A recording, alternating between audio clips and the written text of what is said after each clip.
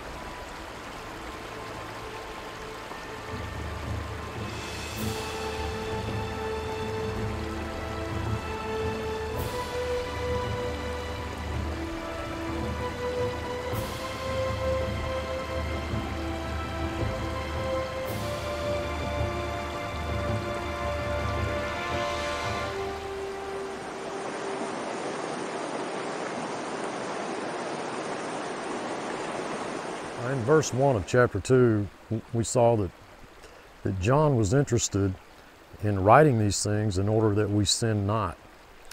And if you have been following us, you've probably become aware of the fact, at least our position on that, is not one of law, but grace. It's easy to suggest that, we just don't sin.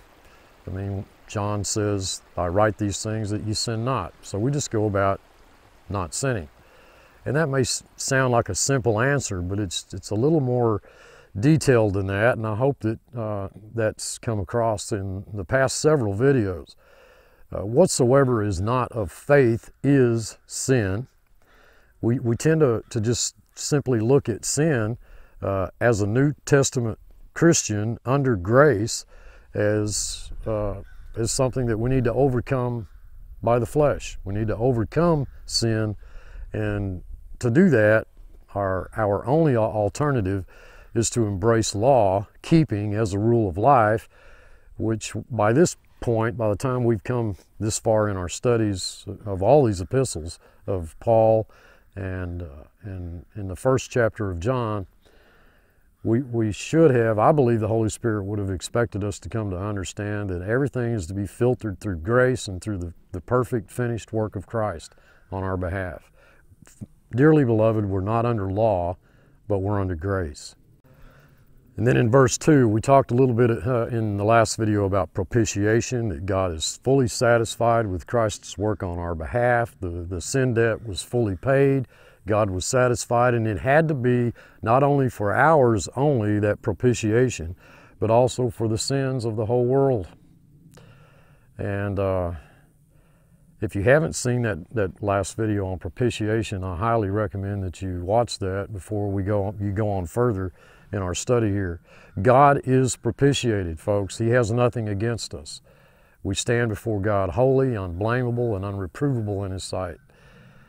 And all of Adam's transgression was removed in the death of Christ, even those who are not what we would call children of God. They're not elect, but their transgression was removed. And the reason for that is so that no man can stand before God on Judgment Day, that's the great white throne judgment, and say, well, why are you condemning me to hell because of something that Adam did? The transgression was removed in Christ. That's why all children go to heaven. But there comes a time, according to Romans 7, as we saw in our study through Romans, Paul reminds us in chapter 7 that we have, as far as the sin question is concerned, Romans 7 clearly teaches that we were alive once apart from the law, but when the commandment came, sin revived, and I died. So we died at some point, and some people want to talk about that in the sense of some age of accountability, and Scripture is silent on when that occurs, but it occurs in every believer's life.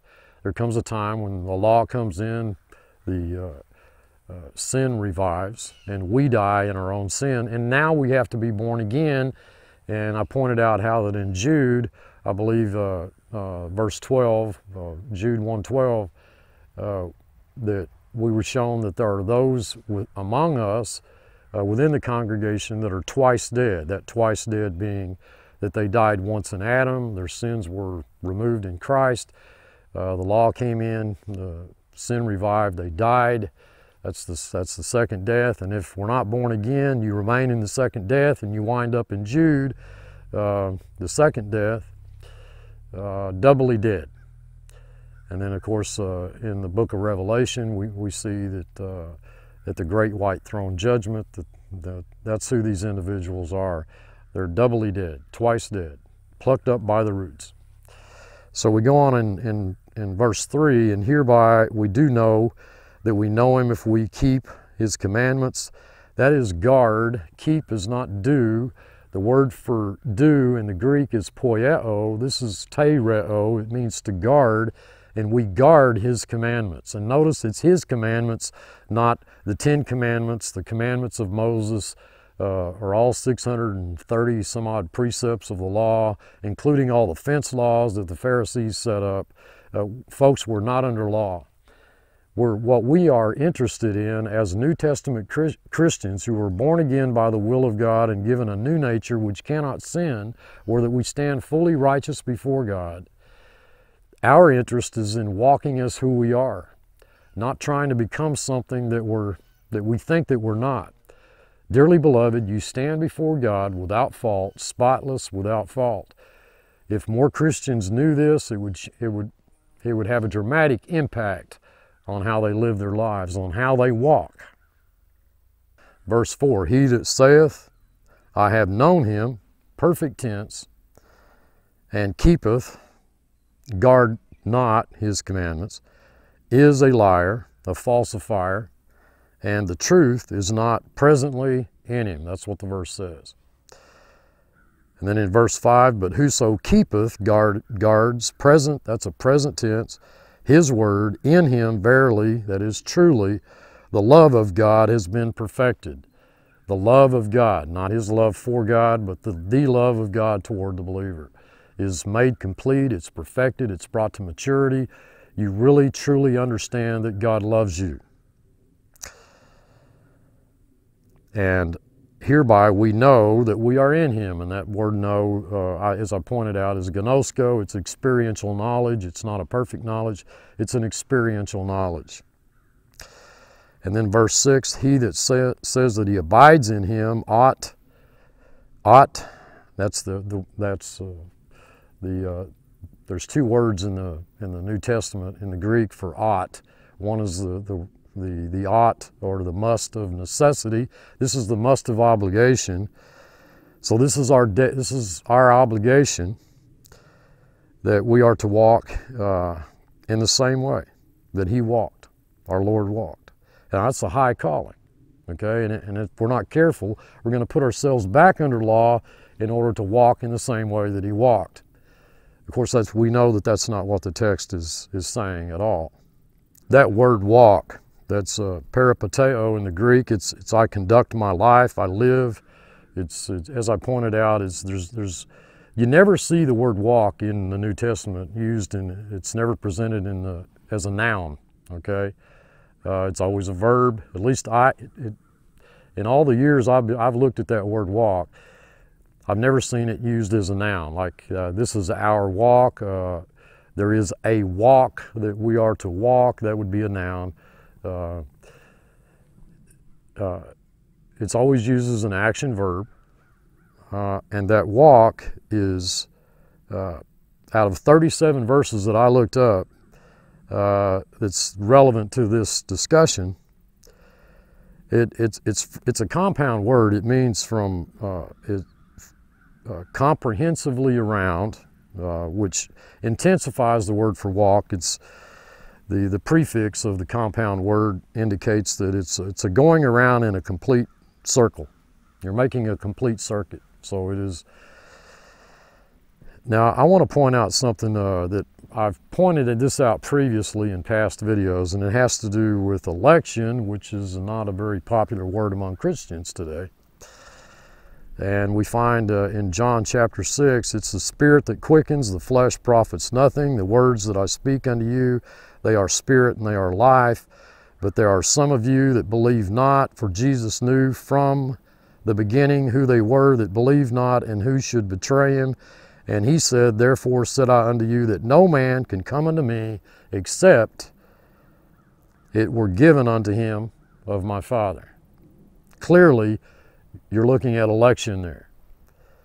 And verse 66, this is John 6:66, 666. From that time, many of his disciples went back and walked no more with him. They were offended by the idea of election because Jesus, our Lord Jesus Christ, in clear words here in John chapter 6, took that decision away from them, made it absolutely certain to these individuals that God chose them, that they didn't choose God.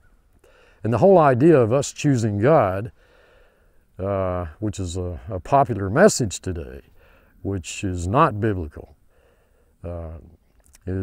has as its roots, I mean, it really can be traced down to the whole idea of us wanting to suppress God and elevate man. And so in a very real sense, it's our wanting to be God. And this is John 6:66. Just wanted to point that out. So as I went down through these verses, the verses where I found the word walk, and there were more than 37. I just, due to time limitations, I can only really look at 37. We're looking at fellowship, Romans 6:4, that we should walk in newness of life. That is his life, resurrection life, because we've been crucified with Christ, buried and raised with him to walk in newness of life. That's the new man, not the old man. We're not cleaning up the old man. Romans 8:1, who walk not according to the flesh, that is law. Romans 8:4, we do not walk according to the flesh. If we are walking according to the flesh, 1 Corinthians 3:3 says we're walking as men.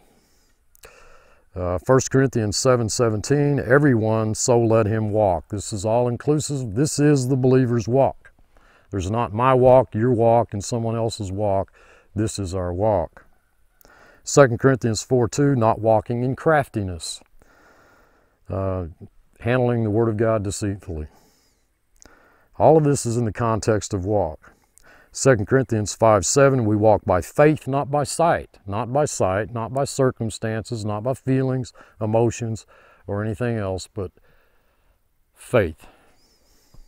And that plays a key role in our walk. You can't separate our faith from our walk.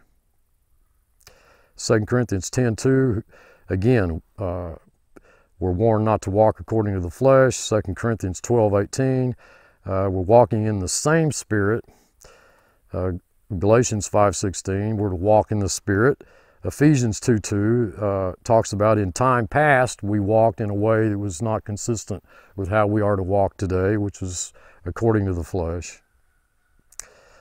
Ephesians 4:17, we're no longer to walk in the depravity of our mind, that is the old man, Ephesians 5:2, we walk in love. That's the new man.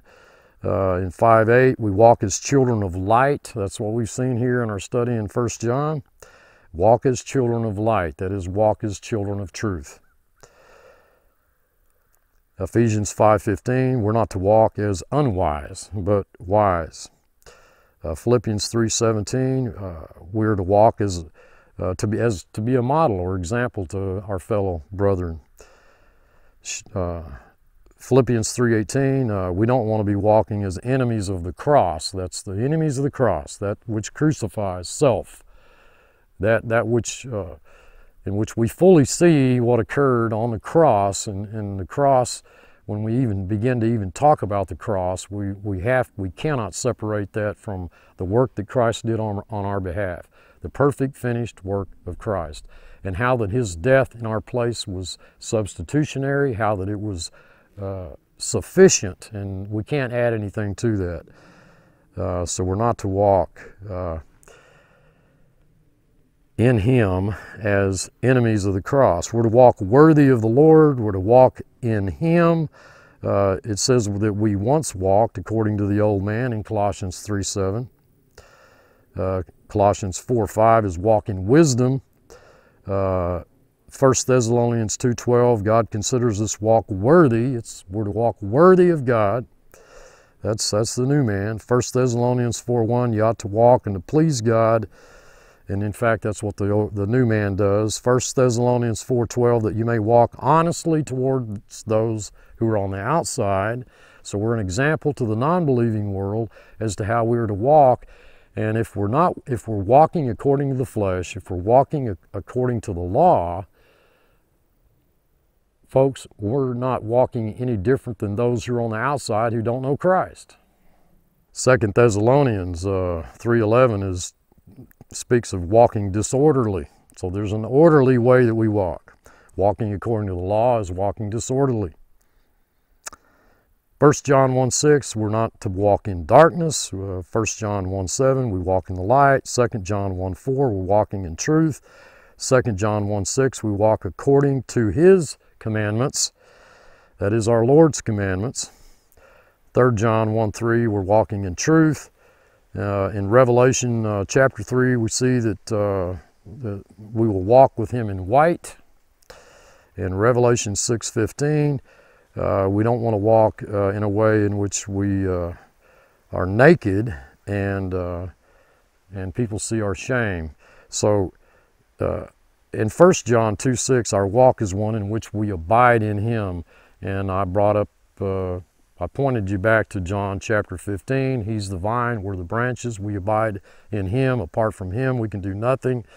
The way that we produce fruit in our life as a result of that walk of grace is that we abide in him who is our life, in which he produces in and through us what we could not possibly do on our own in and through ourselves.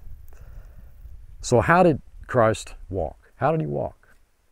Dearly beloved, God never intended us to go through life with our head down, worried about how we're going to fulfill the law in the flesh, how that we,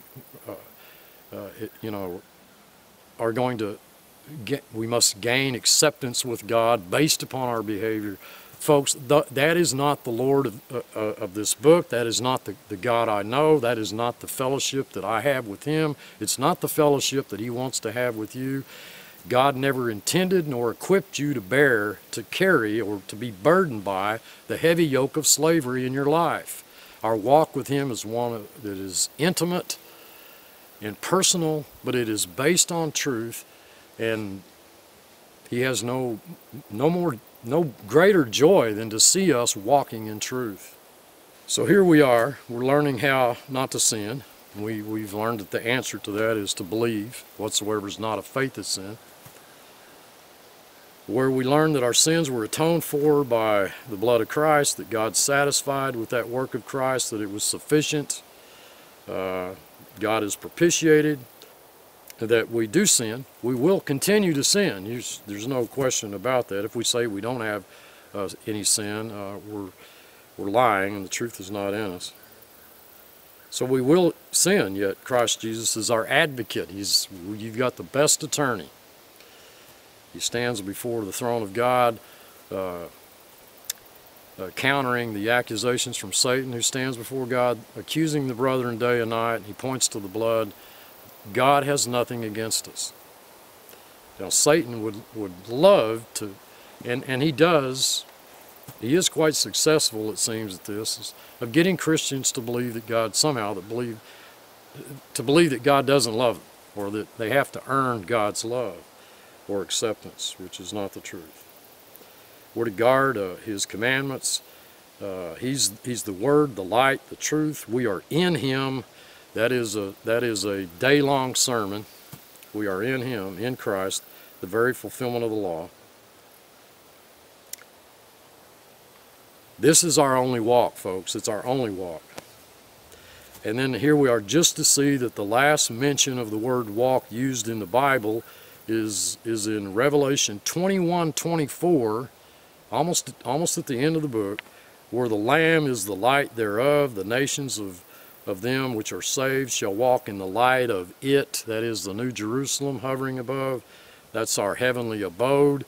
We are to abide in Him now, and yet in Revelation 21 we see the New Jerusalem, which is our heavenly abode, being the very light that the nations of the earth walk in the light of. That source of light being Jesus Christ our Lord. You know, we have to go back all the way to Genesis 3:8 to find the first mention of the word walk. And there, it's surprisingly, it's not our walk, it's actually God walking in the garden. It's in this context we see what I believe is the pre-incarnate Christ, God of very God, walking in the pleasant breeze, the wind. In the Greek you'll see it's wind. I think the Authorized Version says in the cool of the day. It was a pleasant breeze blowing. He's walking in the garden. He's calling out, and who is he calling out to? Well, he's calling out to Adam. Adam, where art thou? And we know better than to believe in such foolishness as that, well, God didn't know where Adam was. Of course he knew where Adam was. But this is subsequent to Adam's sin, at the fall. Adam's already fallen. He's hidden with Eve among the trees. God's calling out to a sinless Adam that he once had fellowship with, because that is the only Adam that he can have fellowship with. Are you getting this, folks? Are you getting this? The Adam that was sinless, that he wanted fellowship with, was no longer there. Adam, where art thou? And I'm going to suggest that God today is saying the same thing to us. It is, where art thou? Dearly beloved, if you don't realize that you're a sinless new creation in Christ, and that your fellowship, your walk, everything is based upon that reality, then you have my deepest sympathy. If you trace this, do a word study, just a simple word study, and you look at how the word light is used in relationship to truth, right from the beginning when God said, let there be light, to the very end of the book, where we see that the nations are walking in the light of it, the New Jerusalem, in which manifests the very glory of God. I think you'll be encouraged by what you find out. Dearly beloved, I'm out at our cemetery to get a point across. A simple point that so many Christians just don't want to even think about or talk about. Maybe it's because it's such a sensitive subject, and that subject is death. Dearly beloved, you're dead to sin. You're dead to the law. You're dead to the world. You're dead to Satan. You're dead to the flesh. You're dead to even death, because if Christ died in your place, you will not die. Dearly beloved, give it some thought. You are dead. You can't walk up to any one of these individuals and talk to them and them hear you. Why? Because they're dead. We were spiritually dead, totally depraved, spiritually dead, dead in trespasses and sins, and it was when we were dead in trespasses and sins that Christ died for us. That's what the text says, dearly beloved. Chosen in Him before the foundation of the world. But it doesn't stop at a matter of redemption. Okay, our lives, our walk in Christ is to be one in which we recognize, we realize, we reckon ourselves dead indeed unto sin, but alive unto God in Christ Jesus our Lord. Dead to sin, dead to the law. Now, if you want to live according to the flesh, if you want to live according to law, if you want to walk and have a relationship with God Almighty, our Lord Jesus Christ, if that's what you want, is to walk in such a way as you recognize yourself as alive to sin, alive to the law, and all of that, then you are going contrary to Scripture, and not only that, but contrary to the most perfect illustration that God could ever give you concerning your relationship with Him. Take a look, folks, okay? You're dead. Dead to sin, dead to the law, dead to the world, dead to that world religious system. But you have been raised with Christ to walk in newness of life. You're not dead, okay? You're no longer dead. Look, I love you all, I truly do, and I appreciate all of your kind comments. Until next time, this is Steve. Thanks for watching.